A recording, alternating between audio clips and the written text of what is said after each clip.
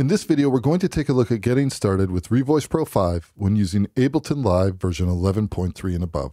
If you're looking for more feature-specific, in-depth tutorials, these can be found on our website. Let's get started. All right, so let's take a quick listen to the tracks that we're going to be working with. Yes, I need somebody like you. Need somebody like you.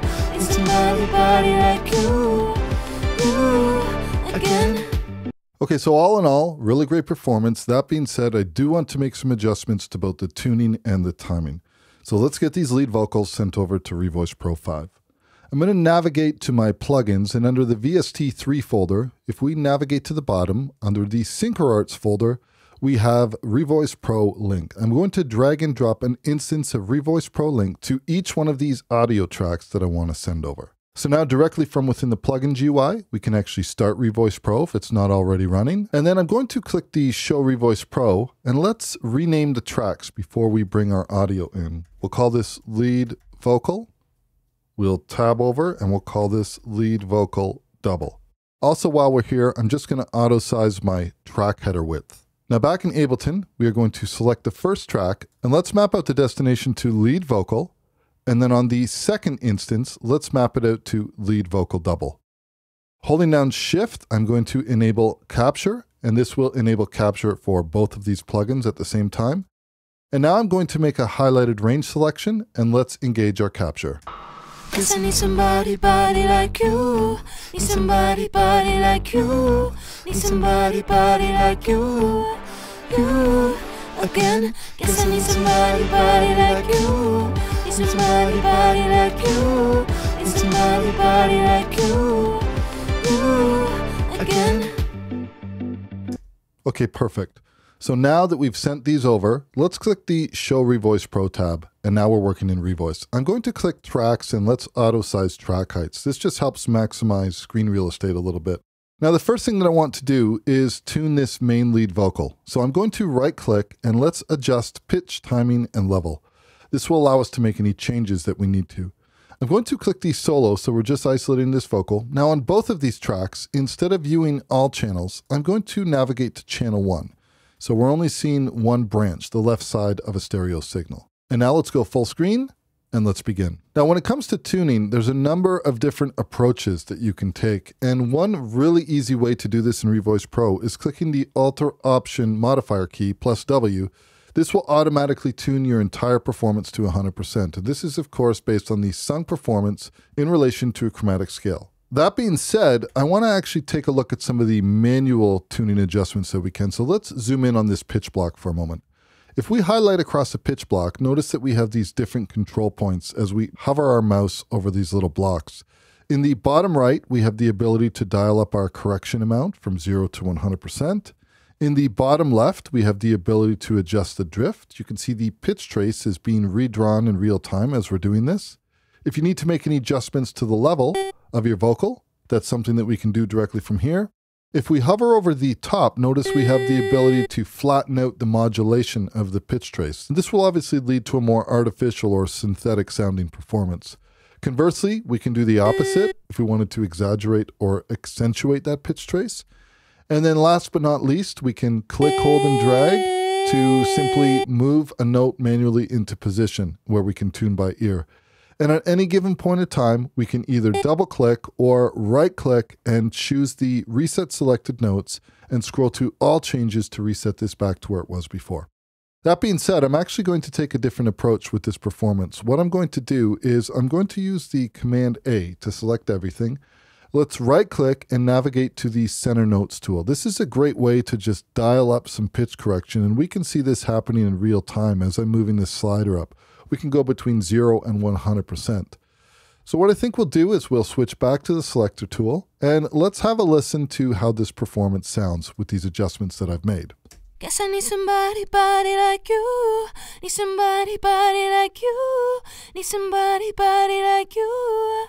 You again. Guess I need somebody Okay, so I'm happy with that except for this one area over here. Let's see what we can do about this. I'm going to right click and let's navigate to our cutter tool. And I'm going to put a little slice right over here. And now let's navigate back to our selector tool, and double clicking these will snap them both to 100%. and then making a selection across here and choosing the M key will smooth join this cut, this transition that we just made. So let's navigate back to the beginning here and let's listen to the rest. Guess I need somebody like you. Need somebody like you. Need somebody like you. You again. Okay, so for sake of demonstration, let's say that I'm happy with that. So what I'd like to do now is I'd like to make a match process, which will take the timing and the tuning of this vocal and apply it to this bottom one. So I'm going to click the B key, and this brings up the new process panel. Now from here, we're going to match the timing and the pitch from this vocal on the selected audio. In terms of presets, let's navigate to a recently used preset. And now we're going to be using the lead vocal as our guide track and the lead vocal double as our double. Let's go ahead and create that new process. So now that this is done, we can have a quick listen. We have our before. Guess I need somebody like you. Need somebody like you. And our after. Guess I need somebody like you.